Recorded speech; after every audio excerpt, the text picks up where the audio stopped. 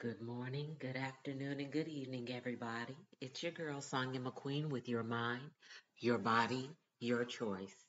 I know you're probably thinking I don't even know the name of my podcast because sometimes I say it's your life. What are you going to do with it? But my plan originally was to change the name of the podcast every season, um, but have the main name your mind, your body, your choice, because I speak about things of your mind. I speak about what you're doing with your body and the choices we make, but I keep forgetting y'all. Anyway, today I want to come and talk to you about forget what I said about shutting people down. Let's protect people. I did not want to get up and do a podcast this morning. I did not. I did not. I don't even know what day you're going to get it, but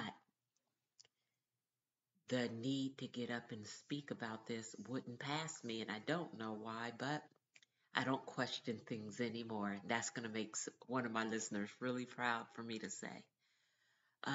You know how previously I said when gossips and people who just like to talk about other people call you or come see you and want to bash somebody else, how you shut them down? Either A, you tell them you don't want to hear it. You tell them you don't want to hear it. B, you call that person up and say, "Hey, let's get this straight. Let's all be on one accord," which will forever shut that other person down. Nobody likes to be embarrassed and nobody likes to be outed. I don't care who they're speaking about. You have family members, like I said a couple of weeks ago, who call and speak about other family members to family members, and they'll listen and they'll talk junk about their own cousin, their own brother, their own mother, whomever. They will talk so negatively about that person instead of bringing value, love, and understanding back into their own family. They'd rather be on some foolishness, and I, for the life of me, do not understand that, especially because I was such a major part of that, not the giver but the recipient in my own family. So it troubles me and it throws me off. But friends do it, people in churches do it. You got a church member in the choir stand dogging another church choir member in church.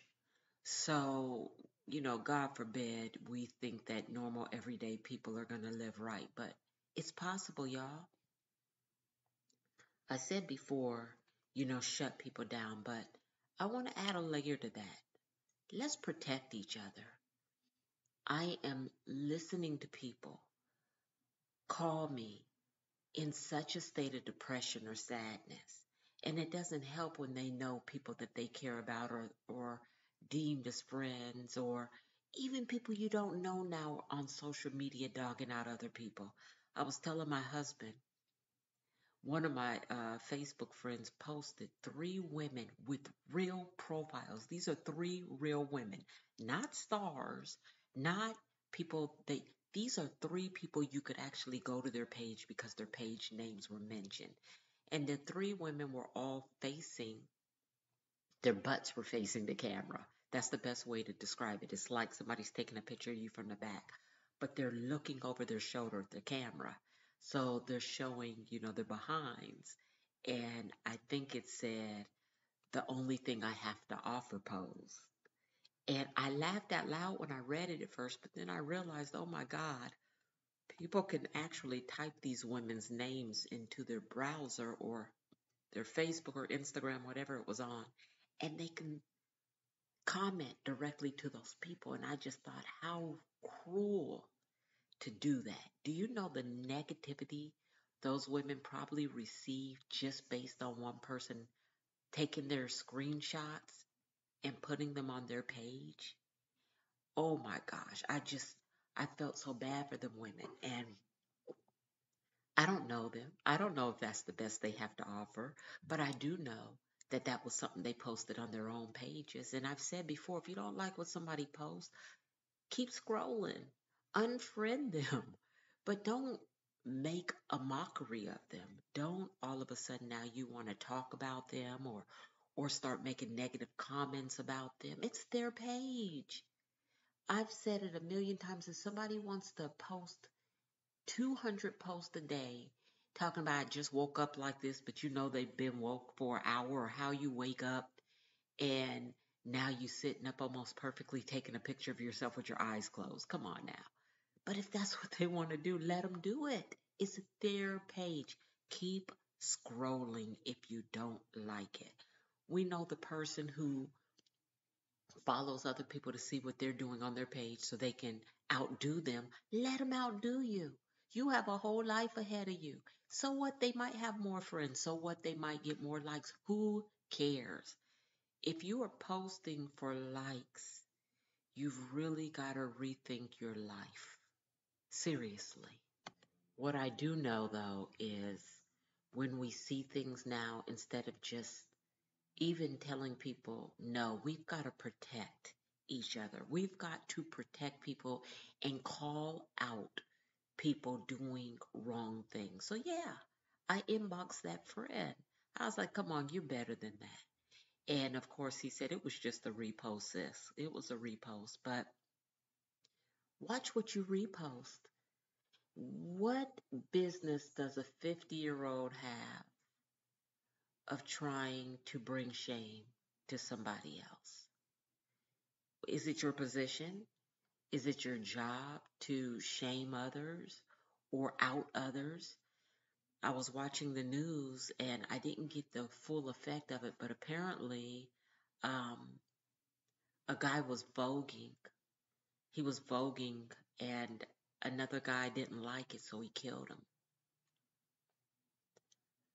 You killed somebody because you didn't like what they represent.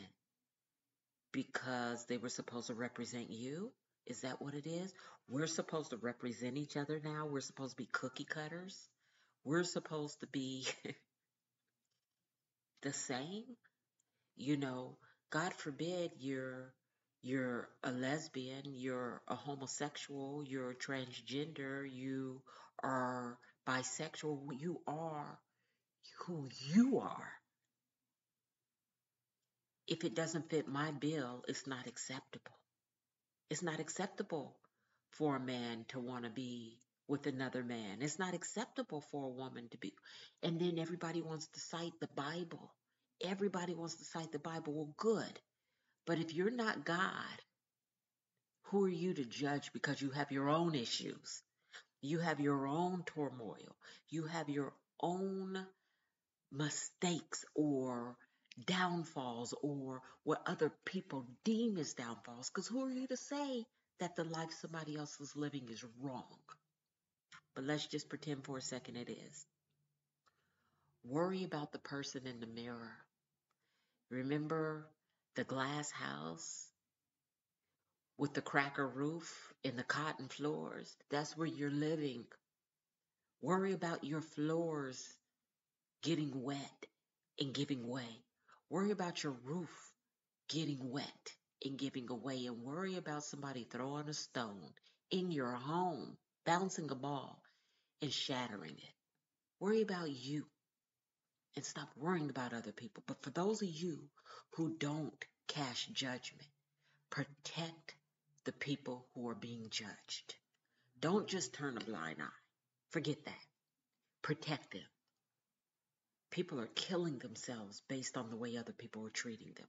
Kids are killing themselves based on the way the kids you're raising are treating them. We're okaying kids for bullying other kids. We're not checking our kids' social media to see what they're doing, to see who they're talking about, to see how they're representing you on social media. Forget how they're representing themselves. You got a 14, 15, 16-year-old child living under your roof and you check their social media and they're half naked, tongue out, acting like Meg the Stallion. Come on now. That's a reflection of you. You got your child holding a Uzi thinking it's cool, it's fake, and you up here, oh, it was fake, it was fake. What y'all tripping off of? We're tripping off of you protecting your child holding a fake Uzi on social media. You got the child bullying your college-age kid posting all these pictures. They drunk, they half passed out, they think it's funny. You giving them accolades, ha ha ha, and with them, and they bullying the person who isn't doing that, and you're on that bandwagon. We're looking at you and your parenting, and we want to step in and help that child. We want to show that child this isn't right. They might not listen, but that's what we want. We want to raise the next generation to be level headed kids, not listening to this rap music talking about popping mollies, busting guns. They think it's fun now to get high because all these rappers say it is. I love rap music. Don't take that wrong. But I ain't around here popping nothing. Popping nothing. I'm not, I was amazed. I don't watch videos. I haven't watched videos in years, music videos. But when I was young, I loved music videos. I remember, um, and it was such a plethora. It was a mix. It was a beautiful mix. I remember watching Michael Jackson. I remember watching Prince. I remember watching U2. I remember watching Rod Stewart. Uh, all those videos were lovely. All of them. Now, the music videos, I was scrolling on TikTok. Don't ask me why, but I don't know if it was TikTok. It was something I might have been on. Anyway, it showed a video. This guy had a video, and all these women were half naked. They had these little bitty bikinis on, and they were twerking. And they were twerking on each other, and they were humping this, and they were humping that, and they were twerking this. I can twerk. I'm a bad girl. I can twerk. But I'll be damned if I'm going to do it to demean myself. And that's how I feel. Apparently, that's not how they feel, and I'm not knocking them. I promise you I'm not. But I just thought, what a long way we've come to where we just had music that we vibe to and used to love to watch the videos to where now these men have women doing the most to be in a music video. And there's so many of them. What makes you stand out? Oh, I'll tell you what makes you stand out when you do the most, right? That's how Superhead got her start for doing the most.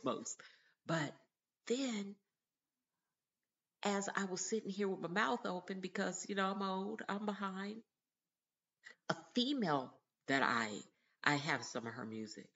Her rap video came out and she was naked almost. I was like, what the hell? You are naked in your own video and you popping and you twerking and you cry. Y'all, it is a new day and we've got to protect our kids from what they deem as this is it. Is this really it? Is this what we want our kids to watch and emulate? Or do we want them to emulate things that are more valuable, like the videos or the singers or whatever that actually know they can keep their clothes on because their songs are that powerful? I don't remember Whitney Houston ever being naked in a video or video in a bikini, a thong, popping stuff. But she is deemed one of the best singers ever. Think of some of the best singers. There are two I've spoke about more than once here: Jasmine Sullivan and Selena Johnson. Even though they are highly rated, I still think they're underrated, right? And they ain't naked for nobody. But I see them getting invitations everywhere. You know why? They are being poised because of their voices and what they bring to the table, not because of how many people they screwed in their reputations or how naked they are. And I don't want to go down this rabbit hole, which I don't even know why I started going down it, other than to say, if you have school age kids, pay attention. Pay attention to what they're valuing, what they're looking at, because what happens is after a while, they're going to want to start to look like that. They're going to think that's what everybody is in love with. I got to have that big this or that small that. And then they're going to start body shaming themselves. And then their friends are going to body shame them too if they don't have it. And if you're not paying attention, that depressed child is your child. That sad child is your child, because we're not feeding our kids anymore what's right. And that's to love themselves in the skin they are in, just the way they are. Now, there's nothing wrong with some of us wanting to improve ourselves naturally.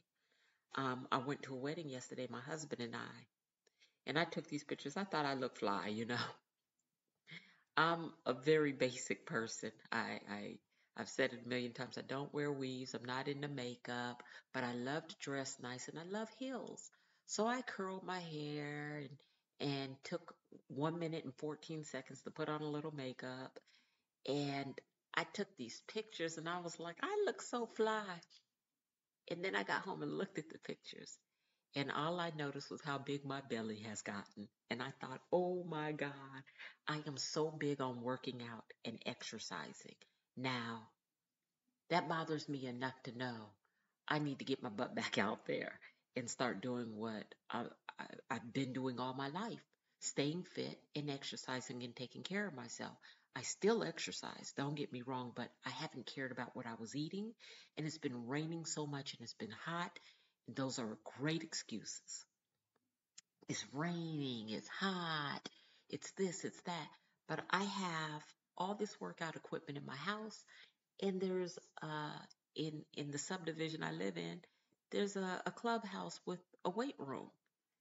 But I have excuses, and I have all my kids, my grandkids are here, you know, and I can't do this and that because they're here, but they're excuses. So when I looked at those pictures of myself, I could have body shamed myself, which I probably will do, but not in a really bad way. What I noticed is the first thing I did, I sent my friend a picture and she was like, you upstaged, you and your husband upstaged the bride and groom. And my response was, look at that stomach. I pointed it out to her. I pointed it out. We got to be careful about how we treat ourselves. We got to be careful about how we allow people to treat us and talk to us. Even when we see something, we don't need other people pointing out our own imperfections. And it doesn't help it when we point it out to them. And then I don't know what we expect. I just expect you to agree with me.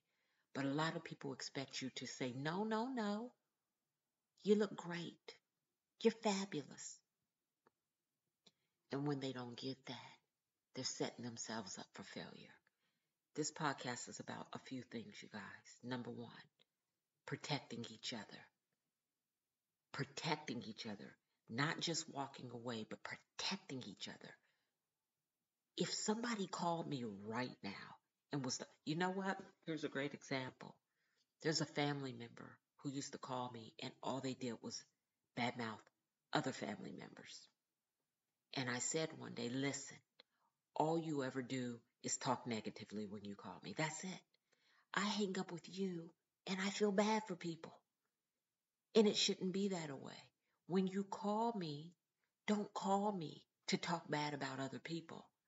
I don't want to hear it. I swear to you, that was about 3.5 years ago, and that person has never called me again.